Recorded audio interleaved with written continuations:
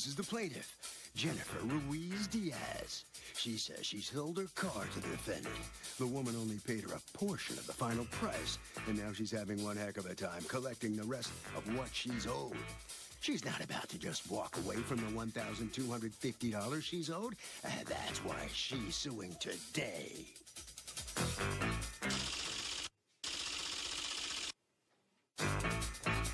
This is the defendant, Blanca Aldi. She says the plaintiff knowingly sold her a car that had water damage. That's right. She unloaded a lemon on her, knowing it had been in some sort of flood or something. Not only is she not paying a crook the rest of the money, she is suing her for a refund because she doesn't want the hunk of junk 1 minute longer.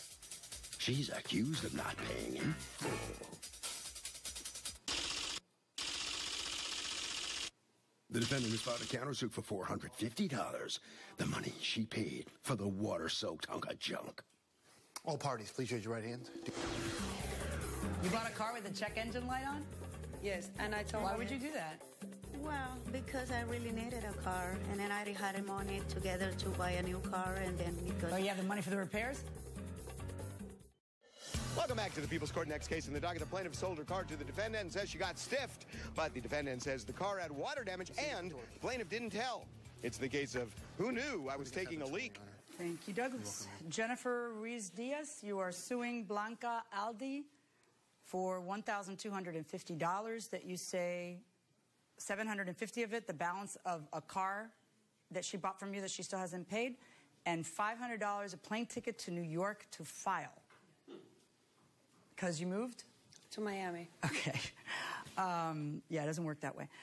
You have a counterclaim against her for $450 because you want your money back on the car because you say that the car is a lemon. Okay, tell me what happened.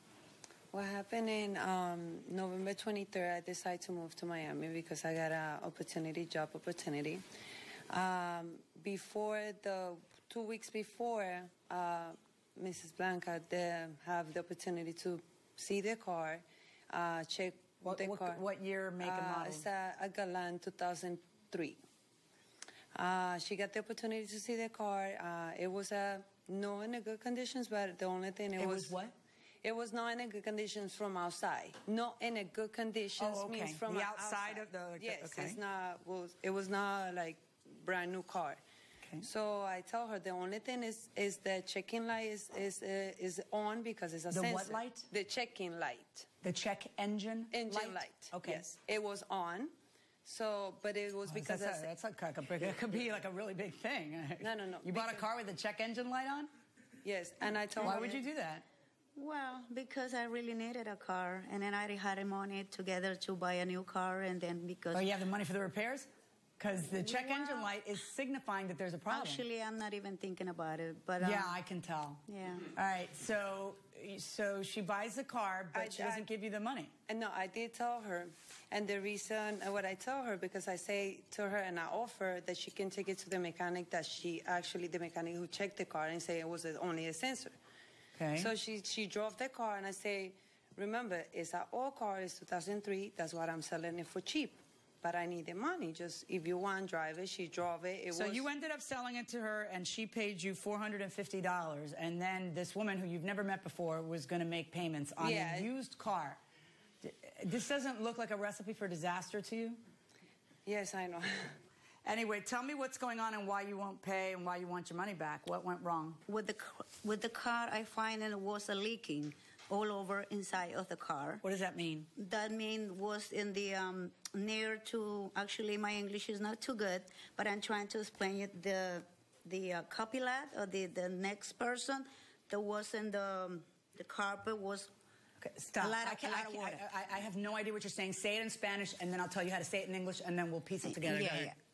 Trato de explicar de que el lado del copiloto y el lado de... Co-pilot. Okay, all right.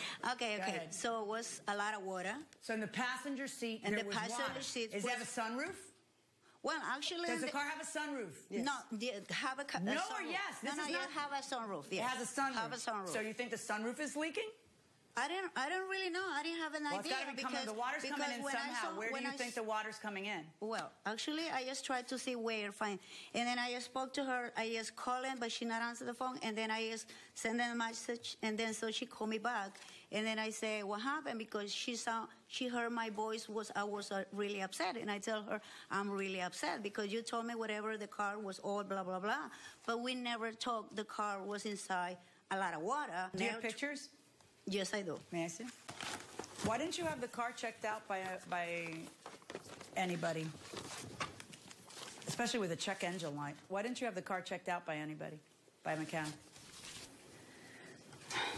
Well, okay. Actually, in the right moment, she don't tell me I have to bring it to the mechanic. She doesn't have to tell you. I'm asking you why you didn't. You have connected brain cells. I'm asking you why you didn't. That's what I'm asking. Which she's going to tell me why you didn't? She doesn't. It's not her job to tell you about it. This is where. What's this a picture of? That's in the carpet, getting with the freezing water. When you checked out the car, was there any water on it? No, not at all. Because by the time how long did you drive the car for? In a year. Did you ever have a water problem? No, and when she bought it, it was raining. Those days, it was the days that it was raining a lot. Yeah. But I don't want to have this problem. Did you register the car in your name? Never. You got to be real careful about that. Did the defendant commit an H2O? No. Will the plaintiff get $1,250? Judge Milian rules next. For free tickets to be part of our courtroom audience, call 1-888-780-8587. So, would you ever buy a car where it says check engine light on the dash? No, I won't. Is that just incredibly stupid when you see that? Yes, it is, because it's going to break anytime soon. I mean, would anybody ever do that under any circumstances? Not at all. I think that's a really dumb idea. So dumb. Going inside the courtroom. So here's the thing. You know, when you buy a used car, you're buying it as is. That means that you're buying a pig in a poke, unless you have a mechanic look at it.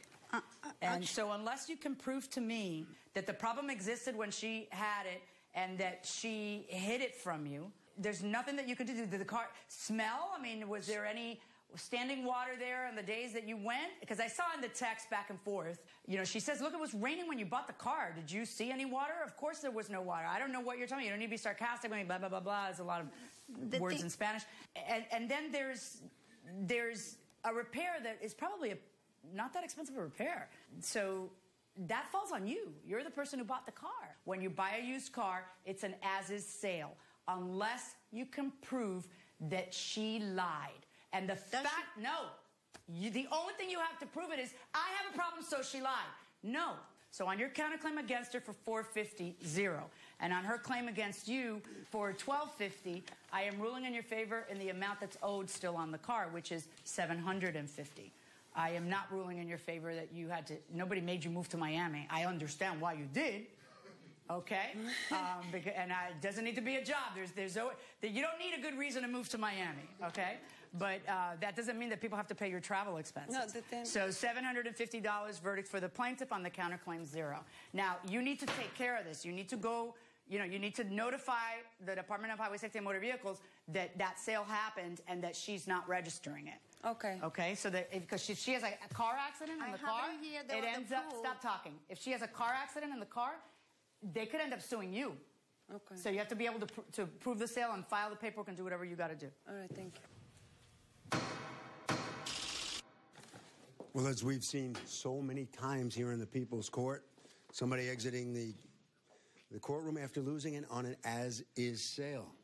Well, actually, I'm not agree with the judge because she not even give me a chance to show in the rest of the papers and the rest of the proofs I have. There's nothing you can do to change the law. Yeah, that I know, when you buy a car as is, it's on you. Yes, I think you're right. Yeah. She's right too. But You think so? I think so. Okay. I never think that way, but now I learned the lesson. I know you must watch the People's Court more. It happens all the time. Thank you so much. Okay, right this way. Thank you. That's a tough lesson for a car buyer to learn. Yeah, Put yourself in her shoes. Unfortunately, I have to go through all this level to find out and to pay me the money. I'm glad to have my money back, at least know everything, but something that really is what I was looking for. Well, how would you like to buy a car and it breaks down after you?